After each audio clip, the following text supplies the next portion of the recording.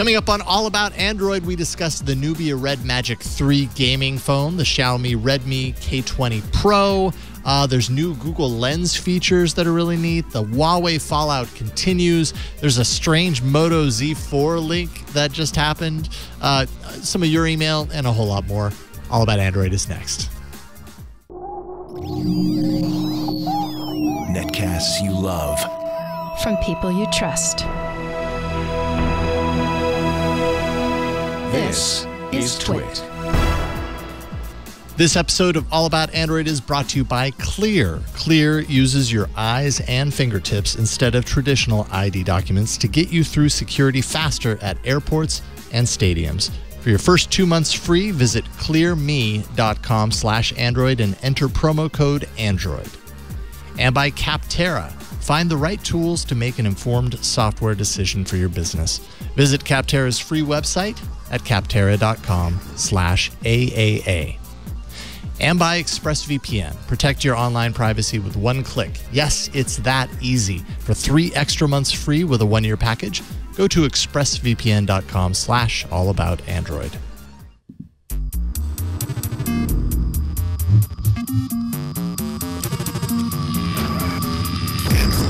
Hello and welcome to All About Android, episode 422, recorded on Tuesday, May 28th, 2019. Your weekly source for the latest news, hardware, and apps for the Android faithful. I'm Jason Howell. And I'm Ron Richards. And I'm Florence Ion. Hello, the three of us. How are we doing? We're all together. Okay. We're all together. together. Yeah, we're together. Again. That's what matters. And Yes. we are joined this time around. We've got Nick Gray from Fandroid.com joining us from a vehicle. How you doing, Nick? I'm doing really good. Thank you guys for having me on.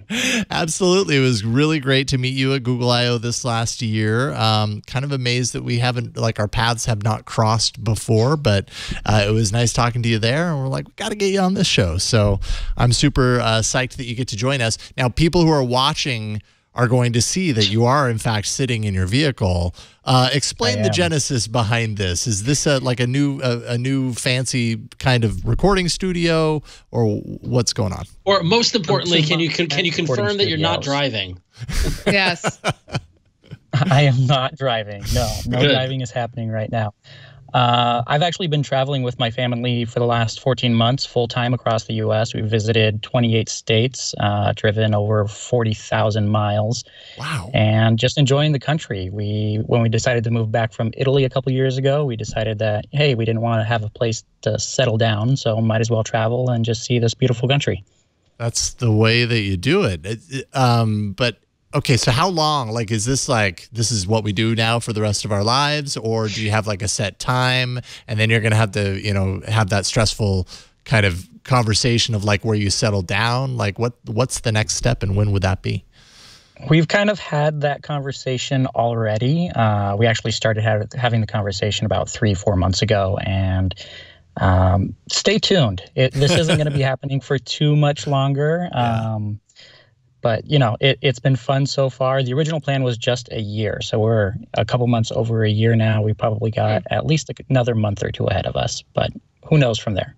That's amazing. I'm kind of in awe of Jason, you want to do that. That sounds actually really great. It sounds really great, but I would be completely overwhelmed with logistics on that. That would be my downfall, is trying to make that all happen. So I'm in awe of the fact that you can pull that off. What an amazing experience for your family to be able to do that. I make my wife do all the logistics because I'm doing work.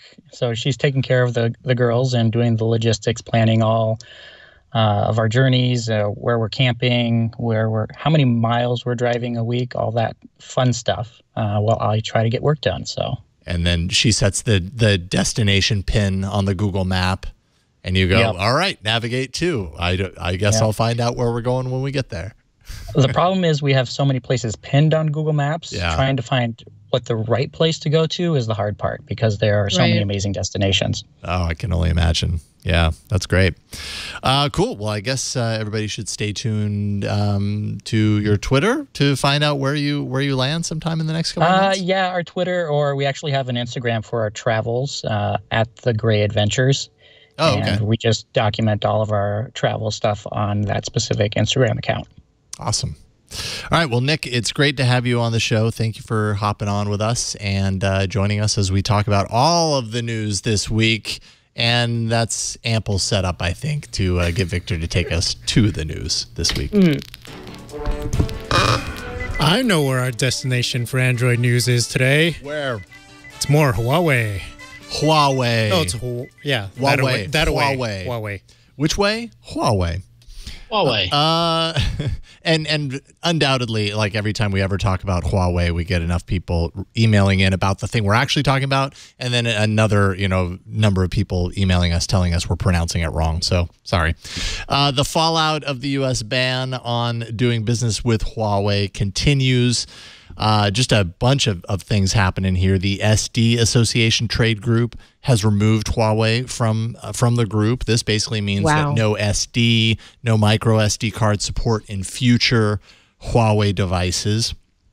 It turns out that the company already has its proprietary nano memory cards to fill the void, and who knows if they've been stockpiling or whatever. They had a plan B all this time. Yeah, they really did. They thought about it. Yeah, like everything is like they had a plan B, guys. Don't worry. They had a plan Huawei B. has something to replace this. Yeah, we'll see how well that works for Huawei. Also, the Wi-Fi Alliance has restricted Huawei's membership temporarily. I don't know why that's not permanent, like all the other companies. Companies that are restricted have restricted themselves from doing business with Huawei include Google, ARM, Intel, Qualcomm, Broadcom. I mean, the list just keeps getting bigger and bigger, and just not looking so good for Huawei. But I feel like in the last couple of days, things have kind of settled down a little bit. At least not every single news outlet is reporting on this 24/7 like they were when all of this news was breaking. Nick, what are your thoughts on this? I know you tweeted a little bit about this when it was happening, but I mean, you've been exposed to a lot of Huawei phones. Huawei, how do you pronounce it? I'm curious to know how you pronounce it and what you think of this story. I pronounce it Huawei, which I know is wrong, but it's better than what most people do, so I'm good with that. Okay. Yeah, it's been a crazy, I think like a week and a half now since the first news broke that Google had revoked their Android license, and it seems every day there's been something new. I mean, with everything that's gone down, we were at first thinking that, hey, they might be able to pull this off, doing something on their own, but not being able to certify devices for Wi-Fi, for Bluetooth. I mean, they wouldn't even be able to make their smartwatches anymore. How do you have a smart Bluetooth? How do you have a smartwatch without Bluetooth? Yeah. Smartphones, but all their other connected devices. I mean, it's pretty ridiculous at this point. I mean, technically, they would get away with it if they simply released them in China, since most other companies can't really get China to adhere to IP regulations over there. So, I mean, they could definitely still be successful within China doing their own thing, but outside of China, they're going to run into a lot of hurdles. Yeah, and they have, like we were just talking about, they have been kind of working on these kind of runaround sort of solutions in case things fall down as much as they are right now, falling over for the company. There was their replacement OS, which apparently is codenamed Hongmeng. And Huawei's Enterprise Business Group VP in the Middle East told TechRadar, this was a quote, "The OS was ready in January 2018. This was our plan B," as you said, Flo. "We did not want to bring the OS to the market as we had a strong relationship with Google and others and did not want to ruin the relationship. Now we are rolling it out next month." Like, now we're burning all the bridges. What? I love that quote so much because it also verified what we speculated last week, at least, which is that Huawei's been prepping for this. They knew this was coming. Now they've been prepping for this. They knew this was coming, and for this guy, I wish I wrote down his name, and I'm sorry, guy, but for him to say suddenly we're rolling it out next month makes you think, wow, they're really prepared, much more prepared than we thought they were. Huawei officially followed up though to TechRadar to say in an official statement it would actually be late 2019, early 2020. In other words, don't listen to that guy. Well, no, but maybe listen to that guy, because Maybe. he's the guy who's inside working, and he's like, we've got the OS ready, and I yes, see. there's there are people with inside the company saying no, slow down, we need to do the rollout, stuff like that. But like, if they've been sitting on this for over a year, that dude is ready. They're ready to go with it, and they're pissed, and I think that makes them even more dangerous. Yeah. So maybe listen to that guy. That's good. Maybe good listen to advice. Maybe we should. So anyways, more contradiction there, but we'll see where that leads. But Flo, I think this is really interesting because it really kind of culminated. All of this stuff happened at the same time as Huawei's big device, which we talked about barely last week, but take it away. So, of course, all this political theater is has a domino effect across the industry, as you will. So, Honor, as you may remember, another one of the Huawei ARM brands, as I like to call them. Last week, it was announced to rave reviews, might not end up actually coming outside of China. So, bad timing. They probably missed the window to get that Google certification in time before the ban anyway. So it's possibly can happen within the next 90-day extension that's been granted since last week, but there's no real telling. So maybe Nick, you could guide us a little bit through the fantasy of this Honor 20 and what it is that I guess we're missing out on.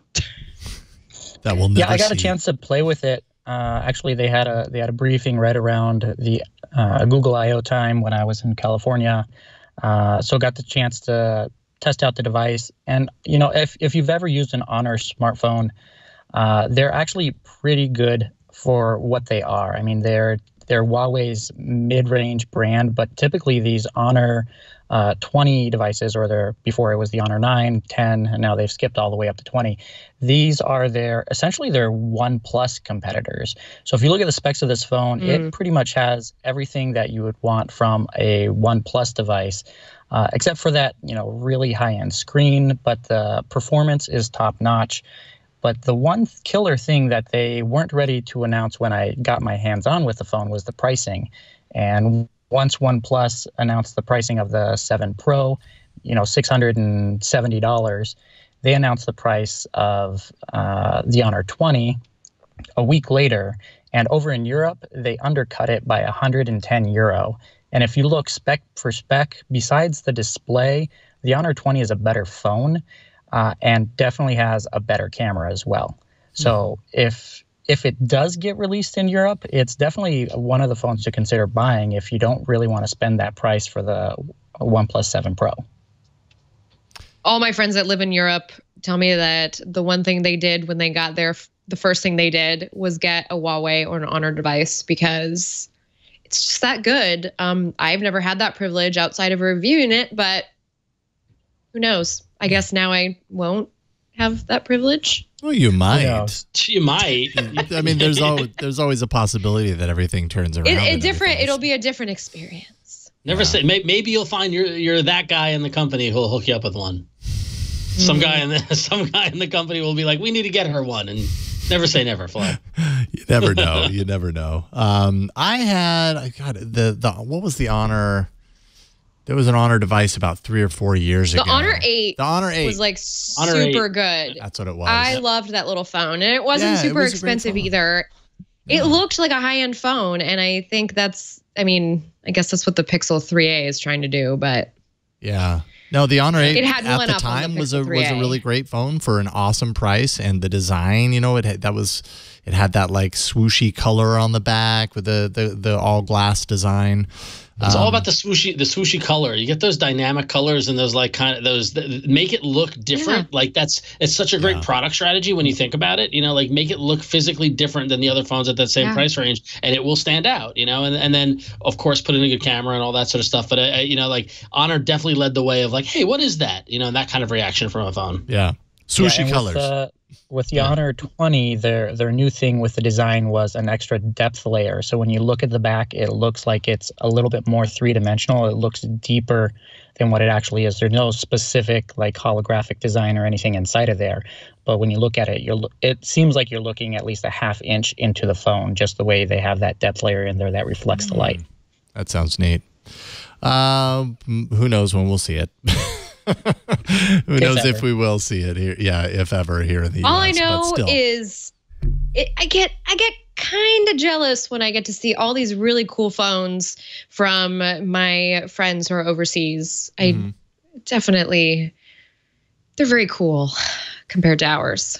We have a ways to go. You can always import them. Yeah. Buy them always online. No, but You can always buy I'm them on Big Red, Amazon. so I don't really have a lot of You don't have many Yeah. options there at all. Yeah. Yeah. You got to get off that. There's your problem. There's your problem, Flo. Yeah. I know. All right. Ron, you got the next one. Yeah, well, Flo, you mentioned the Pixel 3a, and it was funny. You remember last week I said how a friend of mine who's been an iOS user, but an Android curious, well, he took the plunge and he got the Pixel 3a, and he's been raving in my ear for the past 5 days about it. And one of the things he keeps going back to is how great the camera is, and he can't believe how great the camera is at the price point that the phone is. And so, Nick, you actually spent a lot of time with the Pixel 3a camera, and you actually compared it to the Galaxy S10 Plus camera. Can you tell us what you found? Is my friend's raving fair? Is it actually as good of a camera as it's cracked up to be? It is as good as a camera as it's cracked up to be. So I compared it to the Galaxy S10 Plus and also to the original Pixel 3. And Google's notion or their statement that it is the same camera on the back of the phone definitely stands up. I took side-by-side pictures with the Pixel 3 and the Pixel 3a. They're pretty much identical. I mean, besides some like slight timing things. But then comparing it to the Galaxy S10 Plus, I mean, this thing can go head-to-head against that device. The color saturation is a little bit different. Samsung is always a little bit more punchier and adding a little bit more contrast. But I mean, really, that comes down to personal taste. The one thing that you do get with the Samsung phone, it is a $1,000 phone, and it does have those extra 2 sensors on the back. So you do have the 2x telephoto and then the ultra wide, which I am a huge fan of. Me too. So if you have the money to spend and you want those extra features, it's definitely worth it. But if you want to only spend $400, this is the phone to beat. I mean, you can't go wrong with this. And so I was in New York, and my cousin was asking for a device recommendation. She's using an iPhone, and she's using iPhone 10. And for her, it was simply too heavy. It wasn't the size. It was just the weight of it. And I was like, do you mind having a plastic phone and a camera that's better than the iPhone? And she went out and bought it the next day. And she's been sending me messages throughout the week. She's like, I can't believe how good this camera is for the price. Yeah. And, you know, if Google can deliver this, I mean, there's no reason why we actually need $1,000 phones anymore, unless you really just need those specs for specs' sake. They really don't do anything if the software is not right. And that's really the point. That's really the selling point of this phone, is that realistically, the majority of customers out there are more in line with middle of the road, want to spend $400 to $500, maybe $500, $400 seems to be a sweet spot, and don't even know what sensors mean on a camera or like necessarily need a telephoto or a wide angle lens or anything. They just want to take good pictures. And, and I feel like that if they targeted that market, you could see the Android market share, at least the Pixel sales market share, increase, because you could really, like it serves such a middle of the road customer, and somebody like you mentioned who really is into photography and really wants those extra sensors. They're going to spend the extra money because that's something that matters to them. But for most people, that just doesn't matter. So I will say that after holding the Pixel 3a, checking out my friends, it is very plastic. It definitely, I mean, I realized that my hand has gotten used to flagships. Yeah. And I was like, oh, this feels different. Oh, it totally feels different. But, for, like I think I've said in previous episodes, like I'm so used to having my phones in a case. I never even know the difference. Like literally, my mind is tricked when I'm using this phone with this case, because it's the same as the one on my 3XL. And I have not really, I can think of maybe 2 or 3 times where I even made the realization that I'm not using the phone I'm used to using. I still haven't swapped it out. I've already recorded this week on Hands on Tech. I've got a comparison of the 3A XL and the 3XL, just like a line-by-line comparison of it. And, I recorded that late last week. It's going to go up in a few days, but I still haven't swapped out because I have no need to. I'm like, well, it's kind of more of a pain in the butt to like switch my SIM over and everything like that. I'll just keep it here because it's fine. And the case point is absolutely fair. It's like once you put it on, that kind of equalizes it.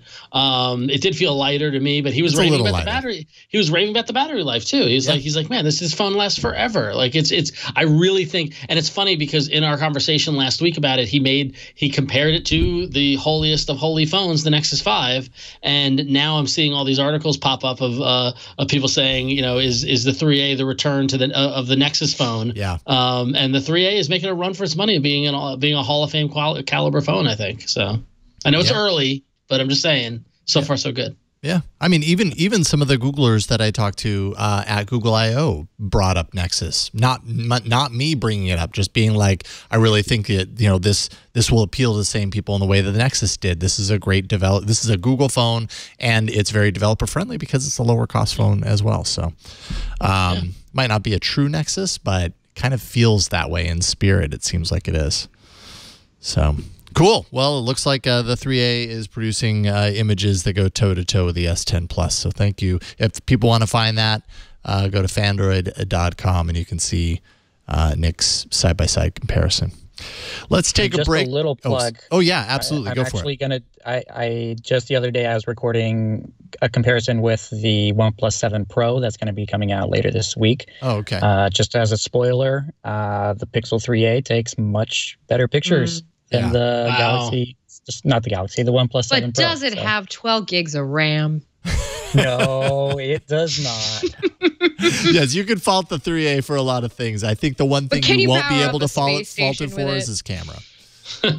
Time and time again, if the 3 and the 3XL camera were already being seen as the best smartphone camera on the market, then the 3A will too, because it's the same camera. So that's just going to keep happening, and that's for $400. It just kind of blows my mind. Let's take a break. We'll thank the sponsor, and then we'll get into some hardware. Most of this show is hardware, if you haven't noticed. That was even the news section, and it still ended up in hardware. So some weeks, that's just the way it turns out. This episode of All About Android is brought to you by Clear, a new sponsor of the show. We are super stoked to welcome Clear to the show. Clear uses your eyes and your fingertips instead of traditional ID documents to get you through security faster at airports and stadiums. Clear gets you through security with the tap of your fingers so you can get to your gate faster and reduce pre-flight stress. We all know what it's like to be stuck in that whole rat race, and it's very stressful. Anything that you can do to cut down on the stress, and that's what Clear is all about. Clear replaces the need for physical ID cards using your eyes and fingertips to get through security because you are the best ID out there. It's easy to sign up. You create your account online before you go to the airport. Once you get to the airport, a Clear ambassador helps you finish the process, and then you can immediately use Clear. If you're traveling with your family, you can add up to 3 adult family members at a discounted rate. Also, kids under 18 are free. That's awesome. Clear helps you get through security faster at more than 40 airports and stadiums across the country, more being added every day. And right now, listeners of the show can get their first 2 months free by visiting clearme.com/Android. Make sure you enter the promo code Android. That's CLEARME, clearme.com/Android, and use the promo code Android for your free 2 months of Clear. And we thank Clear for their support and welcome them to the show. Welcome, Clear. And check out clearme.com/Android to find out more. All right, and with that, it's time for the first block of hardware.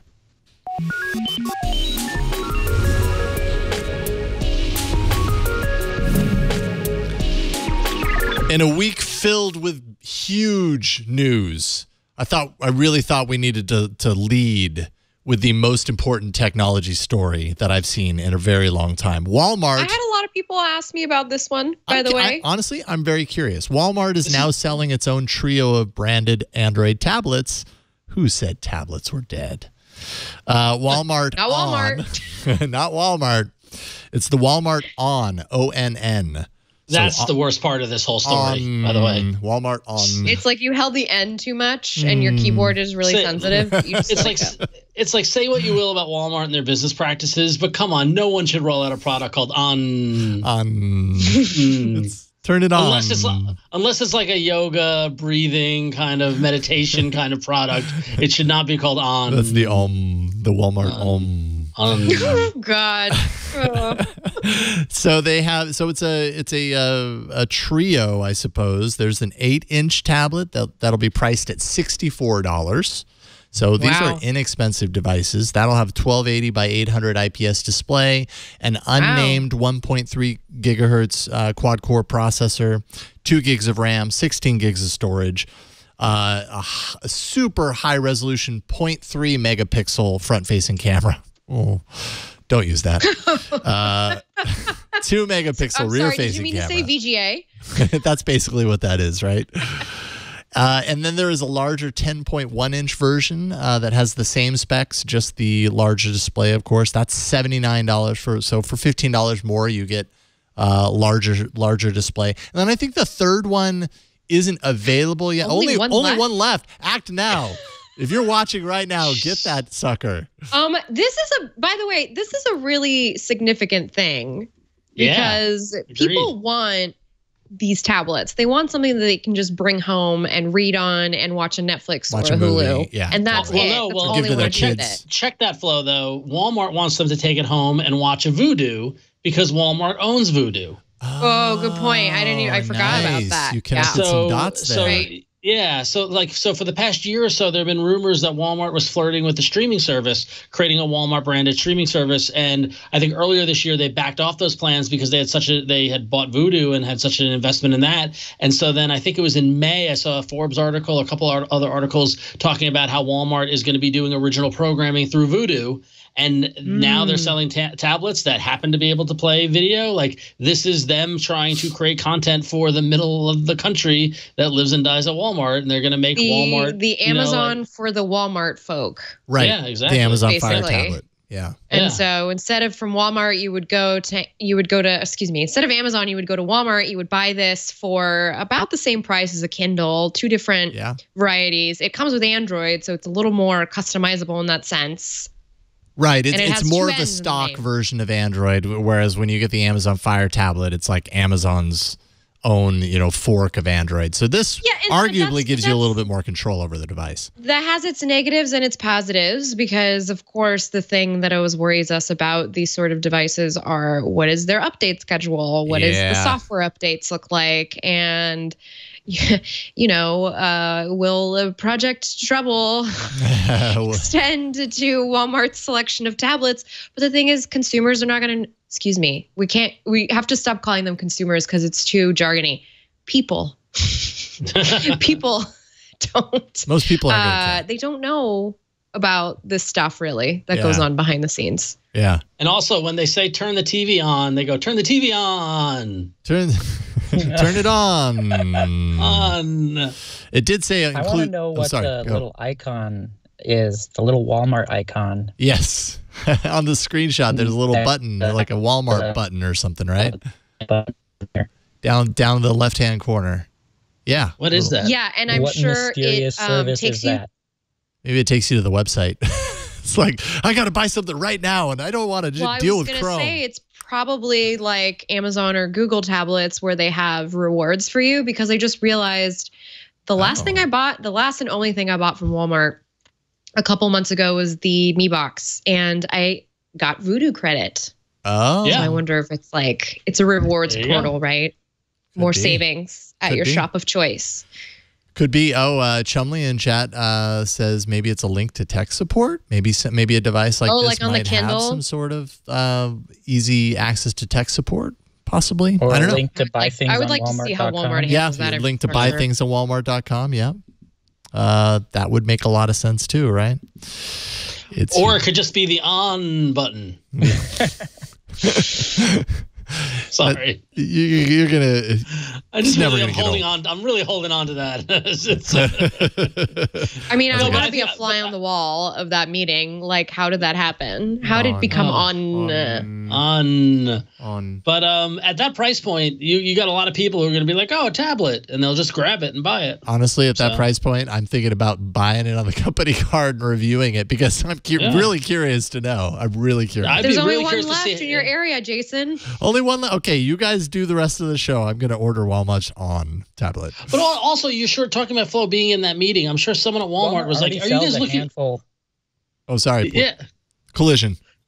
Walmart already sells a handful of tablets that are well under $100. So I'm not sure if they're trying to push some of the other competitors out of the space. I think they have a Lenovo tablet that's in there, and a couple others that are like 80 to or 65 to 80 bucks as well. That's a good point. There's already competition on the Walmart shelves for a tablet at this price point. So I'm not sure what their game plan really is besides a way for people to get into Voodoo a little bit more if they have that completely tied in.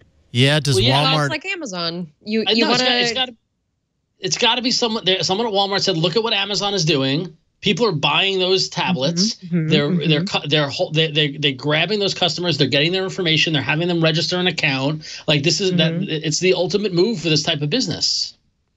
Yeah, and in the article that I read about this, they did point out that it includes Walmart's quote app suite. And at the time when I read that, I was like, well, what the heck is that? So Voodoo would obviously be in there. I wonder if Walmart also owns, some of those like some sort of like a book service, or I don't know. I guess I'm not very brushed up on my Walmart. I bet you it just comes with Kobo books on it.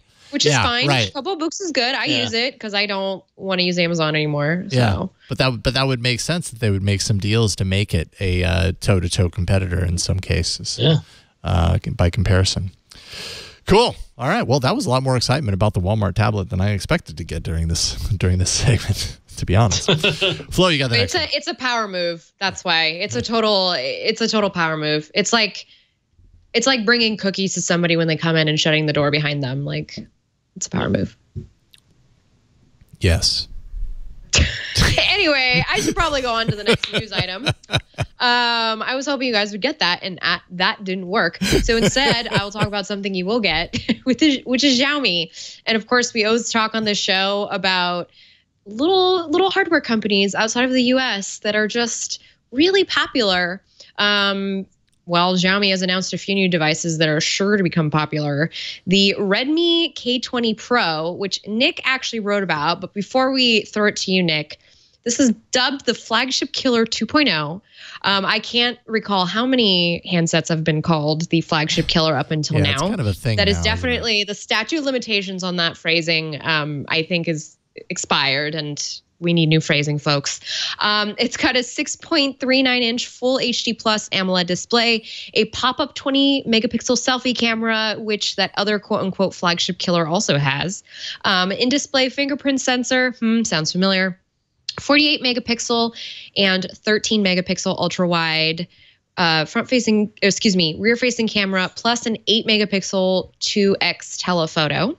Snapdragon 855 on the inside, 6 or 8 gigs of RAM, 64 or 256 gigs of storage, and a big 4,000 milliamp battery. It's selling in China starting at $361 USD, which is a steal. At this point, anything under $400, I consider a steal at this point. Nick, do you think it's worth the 361 USD? I think this is worth 661 USD. Oh, wow. Okay. Explain why. Spec for spec, this is the same as the Honor 20 Pro. So if the Honor 20 Pro over in Europe is selling for €600 or so, this one here would be selling for €320. So Honor's kind of undercut OnePlus with their price, but this undercuts it by another $150. And spec for spec, this is the same phone as the Honor 20 Pro, except it's the Qualcomm processor instead of the Kirin. Instead of the Kirin. I am always interested in getting my hands on some of these Xiaomi phones. It never happens, but I don't know. Do they come across your like your path very often? Your Nick? desk, your RV desk. Like I would love to desk. have the chance to do more hands-on and review time with some of the Xiaomi phones, but I guess I'm not in touch with the right people. I've used a couple of them over the years. Over when I was in Europe, it was a lot easier to get my hands on them. Yeah. The last Xiaomi phone was the Pocophone F1 from last year, which was a great phone except for that camera, which was garbage. But this honestly undercuts the price of the Pocophone. So anyone who thought the Pocophone was an incredible deal, this is a better phone. It's with 2019 specs and a design rather than that polycarbonate piece of junk that the Pocophone was. This is a glass back design for anyone who really loves that, and a triple camera on the back. I mean, this, as far as hardware goes and build construction, Xiaomi's always been one of the top players after, their first or second year of their first devices coming out. I'm honestly really excited about it. I don't know if I'm going to be able to get my hands on it. There's no indication yet as to if it's coming to Europe. Definitely not the U.S., but Xiaomi's been doing a huge push in Europe and in the UK. I think their last quarterly report showed that they had a massive increase in sales now that they're doing this push into Europe. So with a phone like this, I think Honor and Huawei on the brink of destruction, it looks like they could actually be. I mean, Xiaomi's number 5 right now. So they could push up to number 4 or number 3 if Huawei's having issues this year. Yes, indeed. It's kind of like the Arena, but with hardware. Stakes are a little higher, I'd Stakes say. are just a little bit higher. Just a little bit. Trade embargoes happen there and not in our arena. Yeah. The stakes are way higher. Ron, you got the next one. So I just wish, had we known the Galaxy Fold would be so drama filled, I would have pressed for like some sort of bumper or some sort of soap opera like music whenever we talk about it. No But so we talked about I think it was last week or 2 weeks ago, we talked about how the Galaxy Fold is being delayed, about how they're working to fix the problems from initially launched. Well, now the latest chapter in the Galaxy Fold drama is that it is delayed again, this time without an actual date. The release schedule has not been decided, and we are in a position to announce the launch schedule in a few weeks. So basically, no release date. The date has not been decided. In a few weeks, they'll be coming out with when it will release. And for those who don't remember, it was originally scheduled to come out April 26th. Then delayed to sometime in June. So now likely it's looking like July or beyond. And as if your confidence wasn't already shook from this, Best Buy canceled all pre-orders for the device last week. And listen, Best Buy does not like to part with their pre-order money. Like, so the fact that they did that is not a good sign for this Galaxy Fold. So Nick, did you have one on order? Were you waiting for your Galaxy Fold, or did you get to break one of the prototypes? I did not get to break one of the prototypes. I did not pre-order it, and I've not even touched it. I saw it behind glass for about 3 minutes, and that's been my closest encounter with it. It's kind of disappointing. I mean, we were all looking forward to, what this first generation of devices was going to be like, and obviously the technology isn't ready yet. Yeah. Yep. And not only is it ever will be. Yeah, not only is it not ready yet, it's not ready to even be announced. So who knows? I think July is optimistic at this point. And honestly, putting all the jokes aside and the drama aside, if I had to give Samsung advice, it would be stop, take your time, reset expectations, and fix it. That would be my advice. But luckily we've got breaking news to stop me giving advice. Oh boy. Yeah, you know what, Victor? Let's call an audible. Let's do some breaking news instead, cuz I think we got some breaking news. It's time for some breaking news. This is why you want to watch live, because there we go. Good. I'm happy we got that in there. Sorry to make you sweat there, Victor. Well, today I learned I got to organize the spin. Yeah. Got a little work to do after the show. I understand. I don't know if it's really breaking news, but hey, it was a reason to play it. Was it Wade County? No, it was Marsworm, maybe. I'm not sure who it was in chat. No, it was Chumley. Chumley pointed out that there is a third Walmart tablet on device. A 10.1-inch tablet. A third sibling. A third that we didn't talk about with detachable keyboard. This is a Whoa, wait a minute. productivity Oh my tablet. gosh. Oh, does it on run Chrome productivity OS? tablet. Then $99. And there's 6 left, so not many people are ordering these compared to the other ones. I put the link in the show notes for you. Look at that. $99 is way too much money. Let's see. $99 probably is way too much money. We'll get there in a second here, but that is a fancy keyboard. It's got the little case, the triangle support. wow, Yeah. that looks like a HP Chromebook. yeah. Only 5 left according to my loading here. How no It's in stock in yeah. New Jersey. So this is an Android, keyboard. So of course you're not going to have a touchpad on there necessarily. I do wonder how squishy those keys are.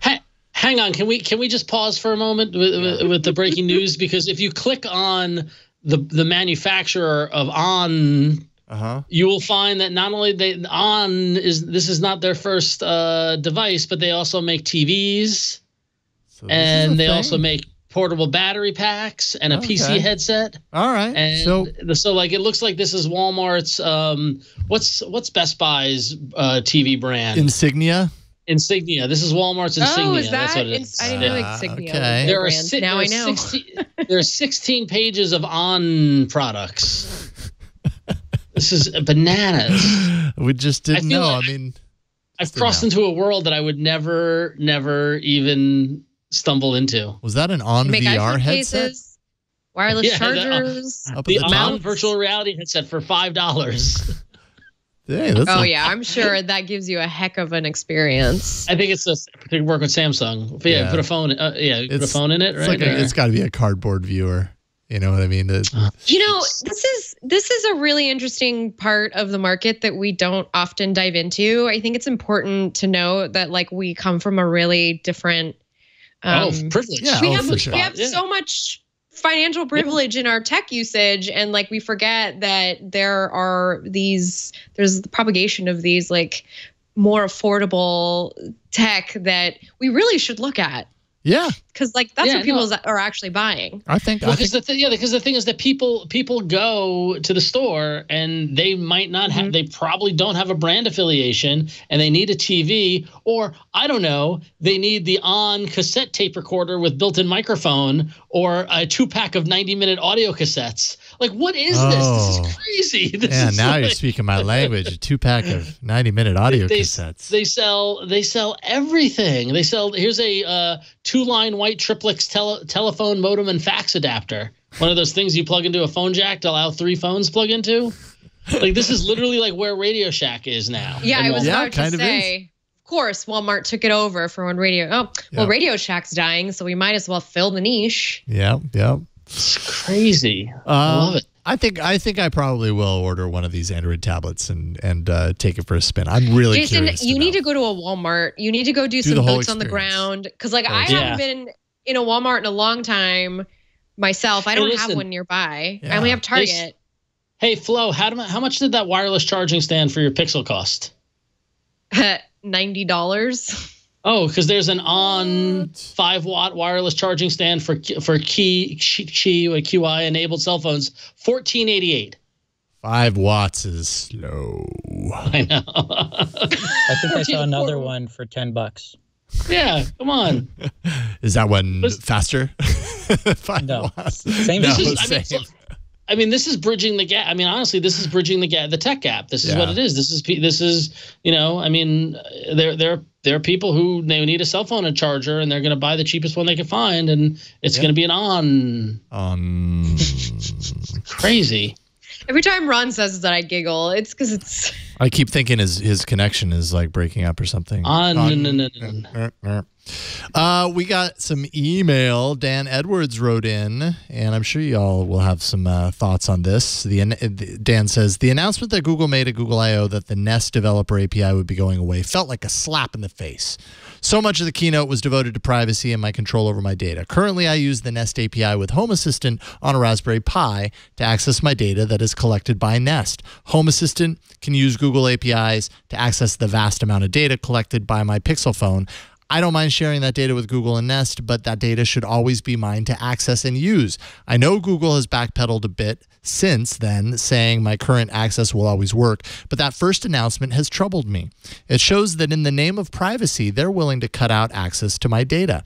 I should be the one who has the final say about who I trust to share my data with, not Google. Part of my trust in Google is that they will both protect the data they have about me and always allow me access to it. That was exactly what was said at Google I/O, but Google's actions are not quite living up to that promise. Until I see clear evidence from Google that they are going to back up what was said at Google I/O, I am holding off on further Google purchases. I have hoped that this was just a misstep in the name of user data privacy, and Google will follow through with the Google I/O keynote promises. Those are harsh words. Strong words, Dan. I mean, we saw a lot of chatter after I/O that said that I/O was the death of Nest, and a lot of this was the reason because of it. Yeah, I don't know. You know, they make it. I feel like Dan might be disappointed because they don't often make a misstep in as big of a stage as that. That they have a reason and they must have thought it out, and yeah, it's a bummer. Yeah, Nick, what do you think? Should Google promise to users that they should always have, you know, all access to their data in the ways that Dan is professing here? What do you think?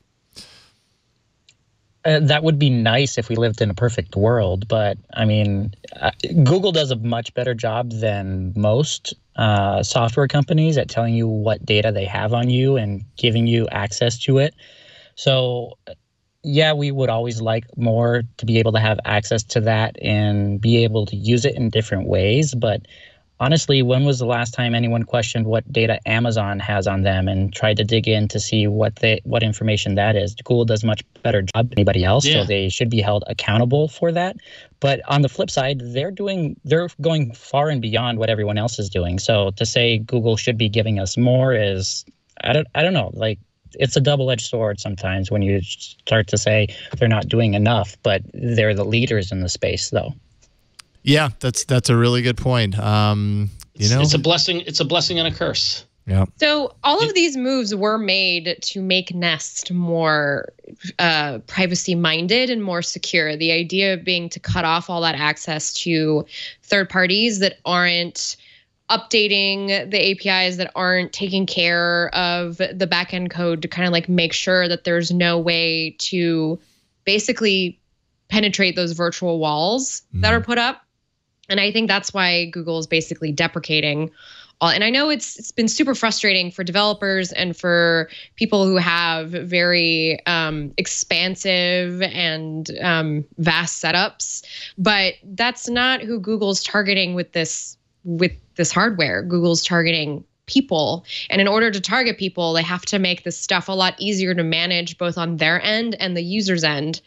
And I know that there's just been so much frustration with this Nest thing, but after looking into it and kind of getting more clarification from Google about like what's changing and what's going on, it sounds to me like it's actually gonna make my life easier because I'm just gonna need one app to manage everything.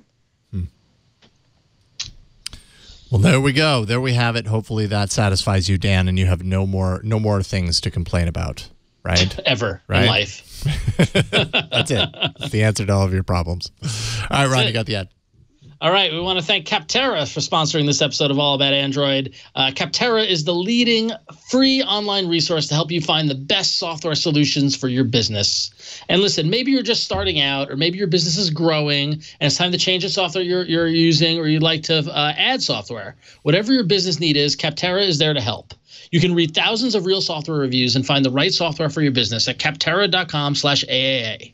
Capterra has over 900,000 reviews of products with 30,000 fresh reviews available each month. You can discover everything you need to make an informed decision. You can search more than 700 specific categories of software, content management systems, email marketing, IT service, SEO, and workflow management, just to name a few. Once you choose a category, you can filter results by product rating, users, deployment, and features. Then you can compare them side by side up to 4 at a time. They'll even show you a list of related categories for further options. And listen, I've been working in startups and in small businesses for the past, for over a decade. And you need to move fast and you need to move with smarts. And the last thing you want to do is get held up evaluating what software package to use, because if you make a hasty decision, you might make the wrong decision and that impacts your business negatively. And if you take too long, you're not moving nimble enough or fast enough and you get stuck in analysis paralysis. So Capterra is like the perfect solution to identify the right accounting software or content management system, whatever you might need to do. Find the one that fits your business and give you informed decisions, so you're not just picking the software based on who has the better website, right? You want to make intelligent decisions. And Capterra believes that software makes the world a better place because software can help every organization become a more efficient, effective version of itself. That's so true. So no matter what kind of software your business needs, Capterra makes it easy to discover the right solution fast. Check out Capterra's free website today at capterra.com/AAA. That's capterra.com/AAA, capterra.com/AAA. Capterra, software selection simplified. Thanks, Capterra, for helping our business and keeping us informed. Thank you, Capterra. All right, we don't need the bumper. We're still in hardware. More hardware. Bring it. Nick, you got the Nubia Red Magic 3. Are you a smartphone gamer? Or Red Magic. Because that's what this is all about, right? Yeah, Red Magic. This phone is all about gaming. It's the claim to fame for this phone here is that it actually has a cooling fan on the inside to cool the CPU so that you can game to the max and get those 120 frames per second or 60 frames per second, because the display isn't that good on here. It works. It's you can actually hear the fan when you turn it on. You can actually just turn it on and let it stay on if you want to, even while you're not gaming, just to make sure that your CPU is as cool as possible. But the one thing I really do like about this phone is that it is pretty much running stock Android. It's actually pretty closer to stock Android than a Pixel phone is, which is kind of crazy. Wow. And you've got the LED color stripe on the back to make sure that everybody knows you're using a gaming phone. That's how you know it's a gamer phone.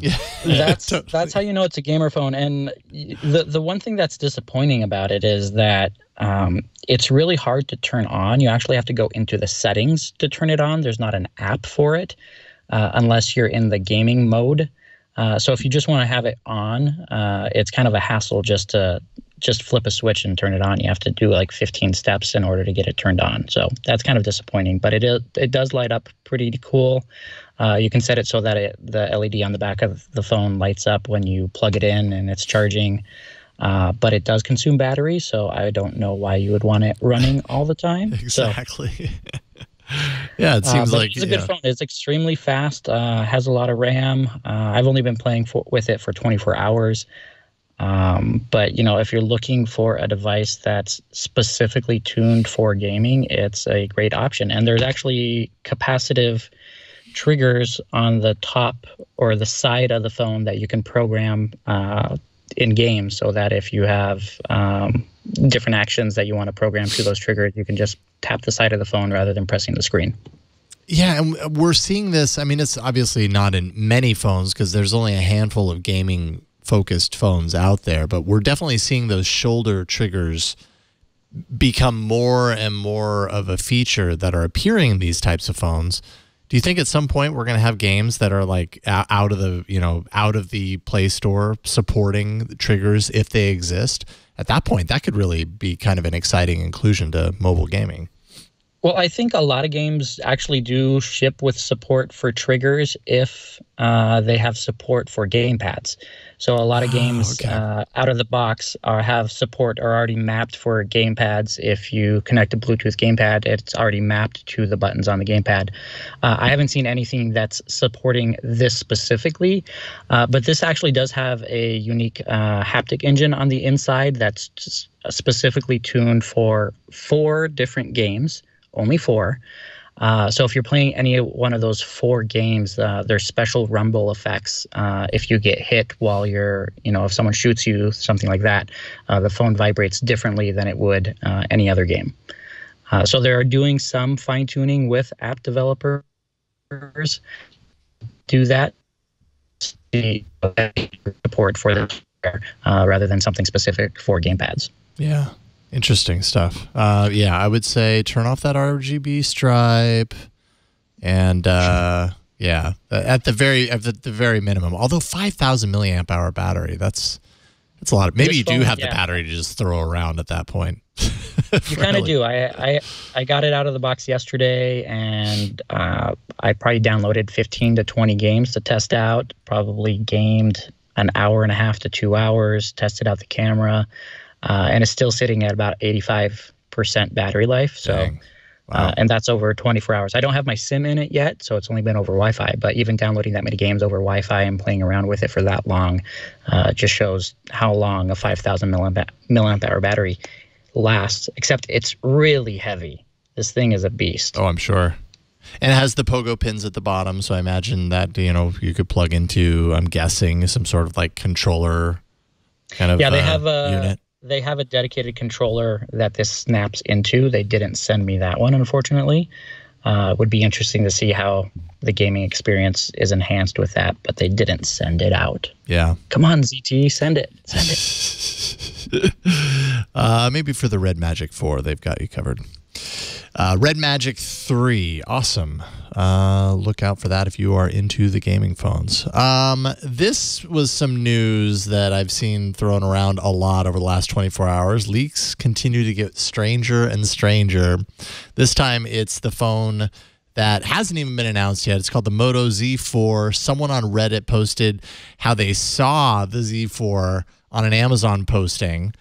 They went to the product page, ordered it, had it shipped, it arrived, and then did a hands-on of it. This is a phone that has not been announced, yet they were able to order it off of Amazon. The Amazon page now does not exist, so you can only find the page if you have a cached version of it.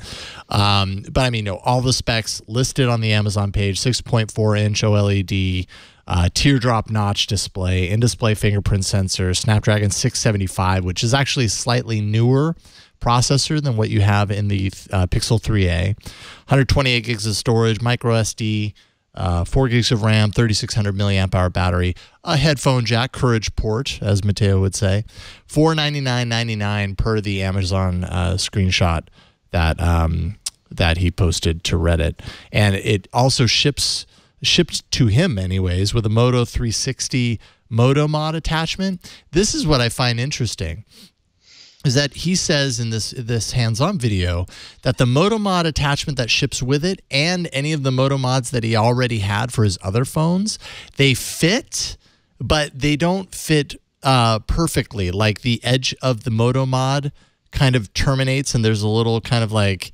edge that you can get your fingernail underneath, and then and then the phone kind of has a rounded edge. So it's not like this seamless. With previous Moto devices that took the Moto Mod, it's like the Moto Mod made the phone complete. It kind of rounded the edges and really made it feel like one unit. This feels like you're putting a hat onto your phone from the way he's describing it. And I don't know if he's going to show it off right now. Maybe not. But anyways, it did not look seamless. It did not look ideal, let's just say. But the question remains, leaks, often are intentional. Is this intentional? By no means. No way.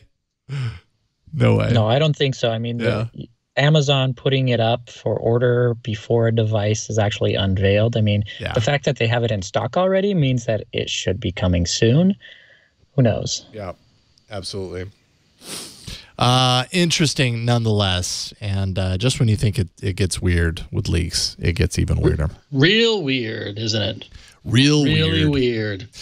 Yeah. All right, we've got one app in the app section, so let's do it right now. There we go. I was hoping the breaking news bumper was going to play. No, it would be the Android drama. You remember that bumper from years ago? Yeah. All right, Flo, you got this one. I was trying to load it up and see if I had it on my Pixel 3. I don't. Unfortunately, the camera app crashed when I tried doing that. Oh, maybe you do have it. Cool. So what I'm talking about is, if you remember back to Google I/O, which feels like it was years ago, but it was actually a mere 2.5 weeks ago. I feel like I've aged a lot since then, by the way. Me too. So all those updates are officially rolling into the new camera app UI. So you're going to see a new carousel of options in the lens mode in the Pixel camera. You're going to see the translate feature come up. You're going to see the live copy text. You're going to see the auto detect, which will figure out which mode you want the Google Lens to process in, basically. New shopping mode, which lets you point the camera at clothes and barcodes to find them online. And a new dining mode, which lets you point the camera at the menu to see which items are popular and the photos and reviews of those items as imported from Google Maps. And of course, that's also going to include the tip calculator and bill splitting feature. Again, unfortunately, it doesn't seem that I have these on my phone yet, and my phone keeps crashing on this app. But if you have it, you can try it out now. Maybe it's like auto updating and not the whole line of bit of code isn't there yet. You're just That's also fair. I don't know. And you have to have AirCore, by the way, to have this enabled, because it uses all of that fanciness. And have fun with it. Yeah. I am gonna have fun translating this book about Christians in Germany. You're going to do it all with your phone. Wow, that's a really small book. Do it all with my phone. It's a little book. Yeah, I know. I bought it at at a German flea market like many years ago. I don't know why. It was like a euro. Anyway, I found out tonight that it was about Christians, by the way. I didn't know before. You've had it for years. Thanks, you didn't Google know what Lens. it was about. Google Lens just did what it's supposed to do. I mean, you probably forgot that you even had it. The thing's so small. It was just on your bookshelf, hidden by a bunch of other books. I'm not surprised. I'm looking forward to that feature. I thought that was a really cool demonstration at Google I/O, where it was like you see the menu, you point lens at it, and it like highlights the items on the menu that Google Maps indicates that there are reviews around. So like, oh, this is a really popular item, and then you can pull up photos imported from Google Maps. I would do that anyway. That's really cool. Like you would Google the name of the restaurant, or you would, I guess, try and Yelp it in the past. But now you're just going to the reviews that people have already left. And I guess Google, being the indexer, the search indexer that it is, indexes the mere mentions of certain meals and then has that. It's really going to be quite helpful, cool. I think, and I can't wait to start using it. That is so cool. But that also means that every time we go to a restaurant now, part of our process will be pulling out our phone, launching the camera, and pointing it at the menu we're already looking at. I think that maybe we don't need to do that. I think that maybe we do. Oh, okay.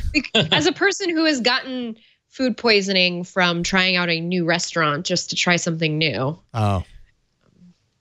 Well, okay. Say no more. Saying it from that perspective. For me, this comes full circle back to Google Glass, though. I mean, if you remember the first commercials of Google Glass about somebody putting them on in the morning and showing these contextual information as you're walking around the world, Lens is finally doing that. I mean, Google Glass is not a consumer product by any means, but that's what their vision was. And yeah.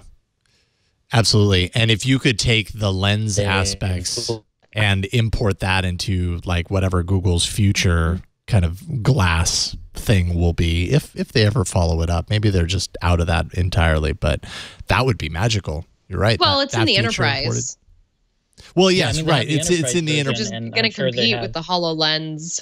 Yeah. Sorry, Nick. What were you going to say? No, I was just going to say the same thing. Like they have the enterprise version of it. The question is, do they have an enterprise version of Lens, right, or whatever software that they have on that? Who's going to be the one buying the enterprise version of Google Glass to test that one out? John Deere. And then you will put them on. And then when you go into the big tractor, you'll have an overlay of what every button does. And then you will never have to worry about getting certified to drive a tractor ever again. I think you're thinking of HoloLens. Google Glass can do the same thing, can't it?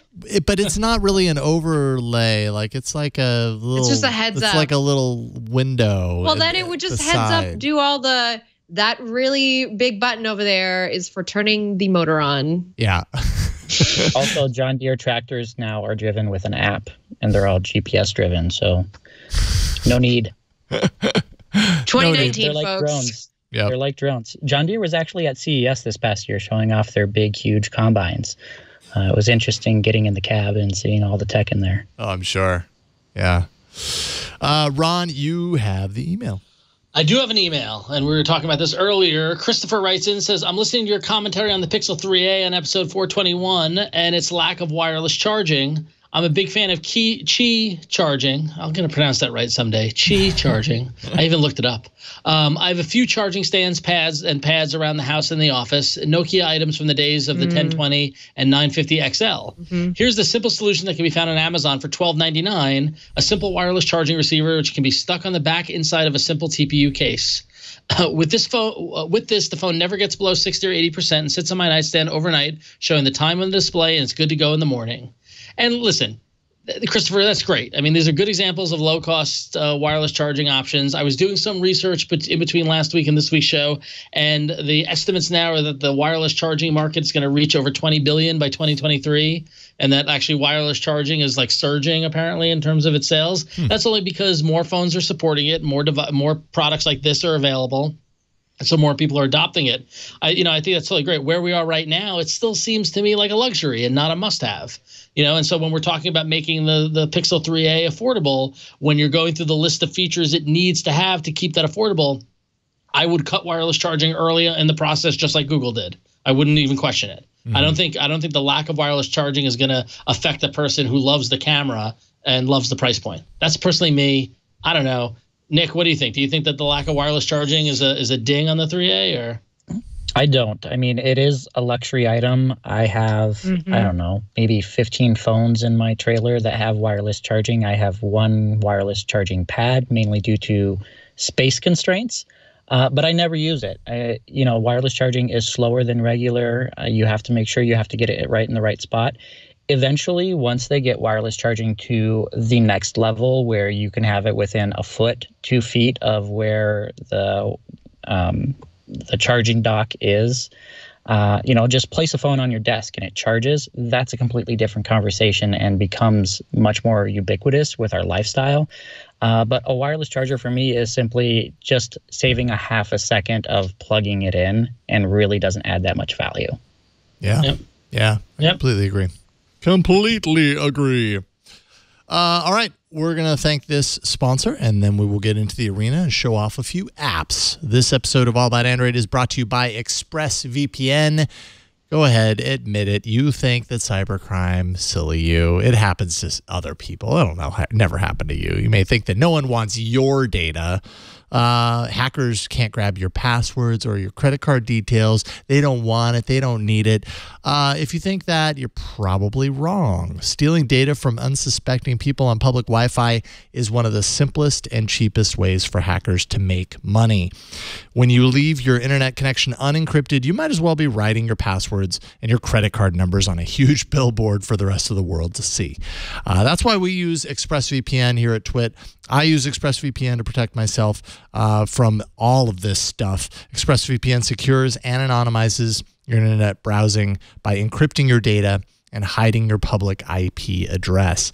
ExpressVPN has easy-to-use apps. They run seamlessly in the background of your computer, your phone, or your tablet. Turning it on is really just as simple as a single click, and bam, ExpressVPN protection is active. Using ExpressVPN, you can safely surf on public Wi-Fi without being snooped on, without having your personal data stolen.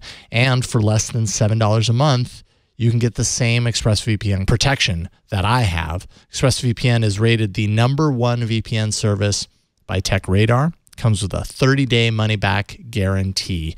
And it's just super easy to use. Protect your online activity today and find out how you can get 3 extra months free with a 1-year package at expressvpn.com/allaboutandroid. That's ExpressVPN, ExpressVPN.com/allaboutandroid. You'll get 3 extra months free with a 1-year package. Visit expressvpn.com/allaboutandroid and you can learn more, and we thank ExpressVPN for their support of this show. All right, and with that, it's time for the arena. Let's do it.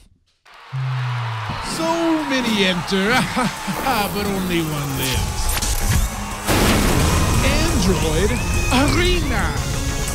Only one lives. Only one lives. The rest of them. It's so harsh when you think about it. Only one lives. Yeah, it the is. rest of them. What happens to the rest of them? I must know. Slaughtered.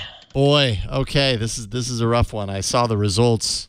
It is the Jason. Wade County results before going to see the results of last week's poll. Spoilers. Yeah, so Hanger wins. That's Team Guest, 37%. Skit, second place at 34%. Who had Skit? Me. Ron. Congratulations, Ron. Abstract, third place, right around 18%. And Sphera, that was my app, 11%. Man, sucks coming in last place.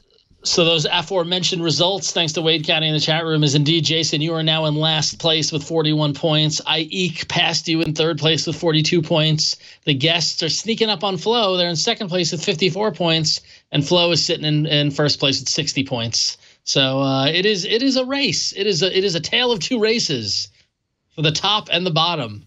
But this means, Jason, that you go first. Oh, wait, or does Flo go first because she wasn't here? Yeah, I go first because I didn't go last week, right? Okay, Yeah. all right. So I'm shuffling things around. Everybody's shuffling. No matter what, I go last. All right. Flo, Which you means go that- first. I have your Best for app last, installed. I'll Ron. show it off while you talk about it. All right. So in my life, there's been heartache and pain, but at least I've been able to track all of the time devoted to that with Toggle. So Toggle is an app that I use. It's spelled TOGGL, and it really is just your run-of-the-mill time tracker. And I know you're like, Flo, why are you selling us on a time tracker? Like, this is ridiculous.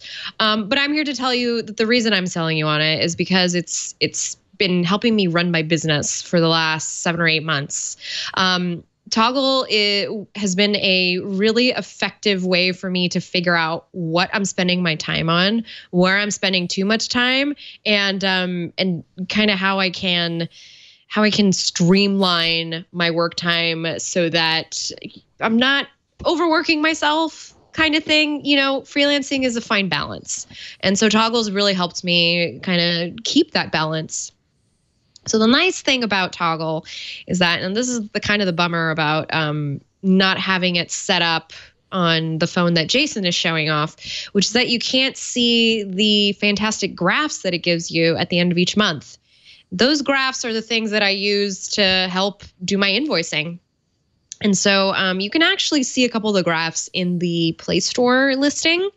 But for here, you would normally see like the pie chart filled out, and you would see graphs of what you've been working on, where you devoted your time. And the thing about Toggle is that it also has a Chrome browser extension. So when you're working, whether you're working in Google Docs, which I work plenty of in, or whether you're just researching for something online, you can just toggle it on from the browser, and it will integrate with your account, and then get synced across devices. So you know how much time you spent from your phone or from the browser. And also, which is a really nice thing that Toggle does, is it integrates with your Google Calendar. So anytime you're taking meetings for specific projects, you will have that time counting as time that needs to be paid, basically. I really like Toggle too because I can fine tune the reports at the end of the month in case I messed up on something, which sometimes I leave the meter running without realizing it. Or if I forgot to turn off the meter, I can just log in from my phone and turn it off, which is really helpful. There's also a shortcut mode so that you can just use the @ or the £sign to divvy up your work and what you're working on. And again, another reason I really like Toggle is because I can just use it from the browser. I can write like, had to work on this thing again, and then I'll know what that means when I go back to it at the end of the month. And so it's just a really nice way to lay out your time, what you're working on, and figure out where you're being productive. If if how you're being productive is paying off, and I'm endorsing it because it's, again, helped me run my business the last couple of months. And it's been really useful too in these last couple of weeks as I've been trying to reassess my time and what I'm spending time on. Toggle has been really helpful because I have all this data that's aggregated from the last 8 months. So I know exactly now what work is worth taking on and what work isn't. So it's a good app and it's free. Who doesn't like free? Free is good, especially all the stuff I already have to pay for running my own business. So no kidding. Toggle. No E at the end. Right. Just TOGGL. Toggle. Excellent. That's a great pick. I love it. And it does that. It looks like it does it very well. That specific use case that it does, dedicated to that use case. It does. Unfortunately, I can't show you my timesheets either because then you would know what I'm working on, and I can't show you everything I'm working on all the time. So come on. Gotta keep it secret, especially all my secret projects that I don't want people to know about. We want to know about those projects. Not yet. Stay tuned to the Flow feed. Thank you. Thank you for the branding too. Toggle in the Play Store. All right. So, are you guys familiar with Justin Kahn? He was the creator of Justin TV, entrepreneur. Oh, that's a throwback name. Yeah. Well, so I would log into Twitter and I would always, I would check in the, I would go into the Moments tab, and below all the stories, it would see other tech journalists that you might know or might follow, or I don't follow any of them, but it filters in people that you don't follow that fall into other VCs or whatever. Anyways, my point being, Justin Kahn would repeatedly end up there, and he always had these really great insights on just on living a better life. He's done a lot, right? But he's also done a lot of work in the last couple of years on just exploring himself and being authentic and learning a lot about himself. And so I went and read through his blog, and he mentioned an app that he's been using to help him kind of appreciate things in his life a little bit more. It's called 5 Minute Journal. It's $4.99 is the cost for the app. And I had never heard of it before. I already do this in an actual journal. I don't do it in app form. I do it, on those old things, with paper and pen and stuff. But this is a really great way to take stock in your life and realize all the things you do have and help yourself, kind of live a better life. So what is 5 Minute Journal? It's basically an app that, as it says, it really only takes about 5 minutes in the morning or the evening. Let's take a look at this. So this was the 26th. This was over the weekend. I was camping not very far from my home. I was camping 10 minutes from home at the Petaluma KOA. Anyways, in the morning, I would get a notification, and all these fields would be blank. It would say, I'm grateful for 1, 2, 3. What will I do to make today great? 1, 2, 3. Daily affirmation, I am blank. And if you take the 5 minutes in the morning and you fill this out, and then in the evening time, I would get a notification as well that said, what are 3 amazing things that happened today? Kind of backwards reflection of your day. And you can also add a photo. So you could add a photo, either take it within the app or select from a gallery or whatever. Chilling. This is me chilling on a really cold day by the pool because the kids don't care that it's a cold day. But meanwhile, I'm bundled up in a sweatshirt and everything. Petaluma KOA in all of its glory right here. Anyways, so that was Sunday. Monday, ate apple smush, which is a recipe that I really like. Basically, it's a way to kind of log what you're grateful for. And hey, we could all do a little bit more of that. This morning, what was I grateful for? Morning me time, I wake up very early at 5:30 every morning and do a little meditation, do a little reflection, all that kind of stuff. So I'm grateful for that. Warm weather and coffee, because who isn't grateful for coffee at 5:30 in the morning? Prepping for AAA is one thing I'm going to do to make today great, right? Play a little guitar, take Sugar to the dog park, daily affirmations, I am worthy, all this stuff. The more you do this, the more you create this conversation about yourself and your life, the more you believe it. And it's just a really valuable life practice. And I've come to really appreciate it over the last 6 months. So when Justin tweeted about this, I was like, damn, that's a really great app. Of course, his was for the iOS version. I was happy to find an Android version. It's called 5 Minute Journal. It is really just super straightforward and to the point. There's not a whole lot to it. It's another one of those apps that does one thing but does it very well. The notifications come in exactly when you program them. You can do them, you can set that all up in the settings and everything. But it's just really great. It's worth taking 5 minutes to reflect on your life. You will notice over time that the quality of your being changes when you do that. So that's what it's all about. It's called 5 Minute Journal. Improve yourself, improve your life, improve your outlook on your life. That's what it's all about. 5 Minute Journal, $4.99 in the Play Store. All right. Nick, I have your app installed. I'll go ahead and show it off while you tell us why it's so awesome. Well, my pitch isn't going to be nearly as good as your guys' pitch, since mine is a lowly wallpaper app. But anybody who has used a phone over the years knows how important wallpapers are. There are dozens, if not hundreds or thousands of wallpaper apps that are out there on the Play Store, and there's a lot of really good ones. But the one I'm talking about today is called WalP. It's WALP, and it's essentially a collection of the stock wallpapers that manufacturers ship on their smartphones. So if you've ever wondered what the wallpapers are on the Samsung Galaxy S10, and you wanted those on your phone, this is where you can find them. And a lot of the other wallpaper apps have these in there, but they're just a random mess. But here you can actually go by manufacturer and sort through. I want a Samsung wallpaper. It then gives you the list of all the devices that they have wallpapers for. You go and select the device, and then it shows you the collection of wallpapers from that specific device.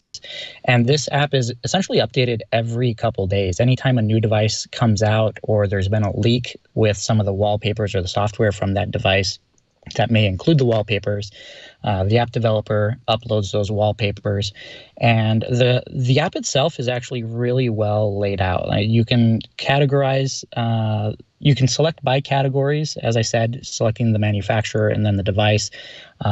Go in and simply choose at random or go by chronological order. So if you just want to see what's new every day, if you're the type of person like me who changes his wallpaper 3 to 4 times a week, I have an issue, I will admit that, but I think there's a lot of people out there who are like me. Unlike my wife, who sets a wallpaper and keeps it for 6 months, I like to change things up, and that's one of the reasons for that is I'm testing so many different devices all the time and trying to take photos of phones and doing videos, things like that, and want an interesting wallpaper. And a lot of people have tried to find these original stock wallpapers, and this is simply a better way to find them. And that's all you're actually going to find in here. I don't know if they're going to be hit by copyright, because all of these are copyrighted images that all these manufacturers have licensed for their devices. The fact that they're resharing them and the fact that they've grouped them by manufacturers and devices makes them a much easier target for somebody who might want to hit them with copyright claims. But please don't do that, because I really enjoy this app. Anyone who enjoys wallpapers, I definitely recommend checking this out. It's one of my favorites to install on any new device, simply so that I have a good selection of wallpapers to go through, because any other app that's out there, they do have a lot more wallpapers. This one here, the collection is refined, and you know that every wallpaper in here is going to be good. That is amazing. This is a really great resource. WalP is the name of the app, and yeah, I mean, it's just really like I always see these posts online when a new phone, wallpapers for a new phone are leaked, and it's always kind of like, okay, well, I guess I got to go over here and download from this random place or whatever. I guess you just need to have this app installed and just wait for it to be refreshed there. Yeah, you just need the app, and they do actually have one custom feature in there. There's a blur custom slide bar. So if you like the wallpaper but just don't like the fine detail of it and simply want, the colors in the background, you can slide the blur bar at the bottom before you apply the wallpaper, so that you get the colors of the wallpaper rather than the fine detail, so that your apps on their home screen stand out more instead of the wallpaper. Yeah, no kidding. You can favorite them, favorite that. Really cool. That is called WalP. Do a search. It's just one word, Walp, W-A-L-P. Yep. Walp. Okay, awesome. Great pick.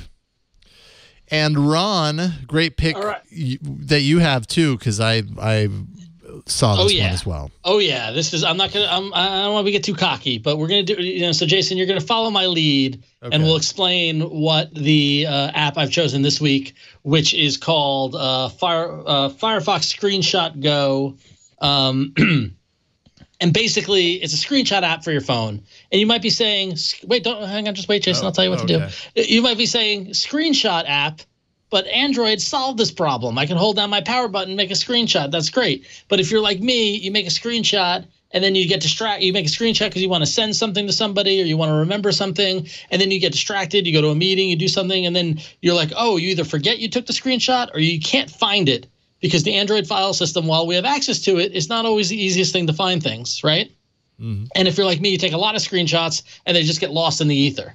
Well, so now, Jason, if you go to your phone, and let's just go to a web page. Let's just go to Google News maybe, or let's just go to Flow Feed maybe, or I don't know, just go to something, go to any page on the website. Just a random page, FlorenceIon.com. FlorenceIon.com. There we go. I know we have the rights to this. Okay, great. So, take a screenshot of this, Jason. All right. Okay, so you took a screenshot using the normal method and all that sort of stuff, right? Yeah. So great. So now go back to your home screen or whatever, and now let's open up Screenshot Go. Okay, I need to give permissions. Give it the permissions. You got to let it to access your file system. And all this sort of stuff. Get the go button. Let's get the go button. Go for it. Okay. Let's get the go button. All right, I'll get the go button. And you gotta let it display. All right. Okay. All right, cool. Just skip that, because we're doing this and all this stuff. Okay, so now you see quick access to your screenshots. Apparently, you've only taken a screenshot of Super Mario Kart and Flow Feed. But let's assume you had hundreds of screenshots in there, right? And you took the Flow Feed one, hours ago because you don't want to find it, but you remember it had something to do with widgets, right? Isn't that what it said, or whatever? In the search bar, yes, widgets. Type widget in the search bar up top. Oh.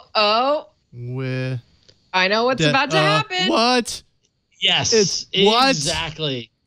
Firefox has come out with an app. Yes, Firefox has come out with an app that will allow you to search the text in the images you took. Oh my gosh. Neato. This sounds like a lifesaver. That's an OMG moment, right? Isn't that crazy? That's cool. So additionally, and the killer app is just the searching of the images. Now that said, if you take a screenshot of a photo and there's no words in it, it's not searchable. So whatever. Right. But now if you go back, let's go back to go back to a browser, or go back to your home screen or whatever it is. Okay. They did add this little transparent little button that you can move around on your screen. It's a little floating button there. That's their go button.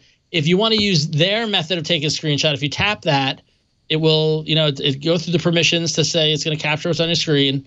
And what it will allow you to do is it takes the screenshot and you can immediately organize it based off their organization stuff. This is for shopping. It's for finance. It's a chat history. You can create new collections. Let's say I want to make a collection of photos or, family photos or things like that. You can create that. So now not only are you having your screenshots available to be indexed via search, via their OCR technology within the app, but you can also organize the screenshots at the time of taking them, which I think is key when you're using this, because I take screenshots and forget about them. But then if I go into the app, and I go, I took a screenshot. Let me look in that home screen collection. Oh, there it is. Poof. Right? Yeah. So it's magic. It's like butter. It's fantastic. Firefox Screenshot Go beta. I got to say, remember a couple of years ago when we were loving the Microsoft Garage and saying how they were doing such great stuff for Android? I'm going to go forward and say Firefox has taken that mantle from Microsoft, and they're doing some of the best kind of exploratory apps of what can be done on Android, and this is like a must-have app now. So that's cool. There you go. Love it. Yeah, very cool. That's really great. So Firefox Screenshot Go beta. It's free. Go download it and search for your screenshots. It's amazing. Firefox Screenshot Go. That's all one word. Screenshot Go. Firefox Screenshot Go beta. Awesome. Love it. All right, so that's 4 apps that you're going to need to install right now. You're going to want to because they're all great. Toggle, 5-Minute Journal, Walp, and Firefox or Wulp, and Firefox Snapshot Go. Firefox Screenshot Go. I'm getting it all twisted. The competition in the arena is fierce. You got to bring your A game. Yeah, in all facets. Yeah. So you can place your vote for your favorite app by going to twit.to/AAA poll 422. Twit.to/AAA poll 422. And Victor appears to be having a difficult time, but he goes with the screenshots. Firefox Screenshots Go beta. Smart man. Okay, Victor. Yeah. Okay, all right. All right. Yeah, Ron could be staging a comeback here. You just never know. Well, Jason, I'm downloading your app right now. Yay. I would like to be grateful for things. There you go. There you go. It's good practice. I'm grateful for screenshots. I'm going to write about that in my journal. That's the thing about... And then I'm going to make a wallpaper of it. That's the thing about a gratitude journal. You can be grateful for anything, no matter how silly. Even screenshots. You can be grateful for screenshots. It doesn't matter. As long as you profess it and declare it. And wallpapers are pretty cool, too. Because, I mean, seriously, we all have wallpapers on our dang phones, right? We do. So, there you go. I sure hope so. We better. Although maybe we'd save battery if we didn't. If it was just a black background. Right? Background. We just had a black background. It's possible. It'd probably save a little bit of battery. Ooh, I'm going to make a wallpaper app that's nothing but all black wallpapers. Yeah, and just test it. And all it is like a bunch of wallpapers that's literally nothing but black. None more black. None more black, the wallpaper app. Nick, thank you so much for joining us. Not only thank you so much for joining us, but thank you so much for joining us from your vehicle, because that is awesome that you were able to pull that off. It's been my pleasure. Thank you for having me. And it went from... I particularly like how we went from a very sunny day to now pitch black outside. I have a handful of LED lights and also the OnePlus 7 Pro with the flash on to give me lighting. So a smartphone's powering this thing all the way around. That's amazing. I was going to ask. I wasn't sure if it was like your laptop reflecting on you or what it was, but new meaning of mobile journalism. I know, right? It's pretty awesome. Pretty great that you were able to pull this off. Nick, Fandroid.com, of course, is where you write. You produce video for Fandroid. What do you have anything that you're working on right now, or anywhere you want to point people? I mean, obviously your Twitter. What do you want people to know?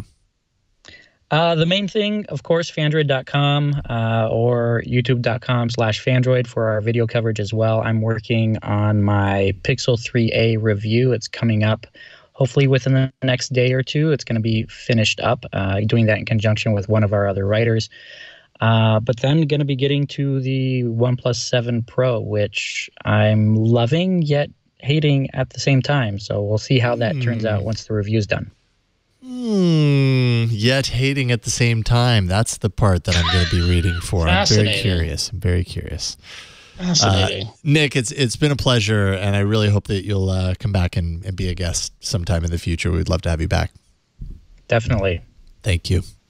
Ron, we'll start with you because I know you're sweating bullets right now. It's really warm in there. You have no idea, my friends. You have no idea. Apparently, the co-working space doesn't turn the air on after hours, so I'm going to need to send an email to somebody. But, every ad read that I'm doing, I look over at the screen and the lights are off, and Ron's just fanning himself. This is my cool down mode. This is what it looks like when Jason's doing the ad reads. That's exactly it. It is summer in New York City, let me tell you, folks. And but I'm so excited I'm here. Next week, tune into All About Android. I'm going to have some cool stuff to talk about.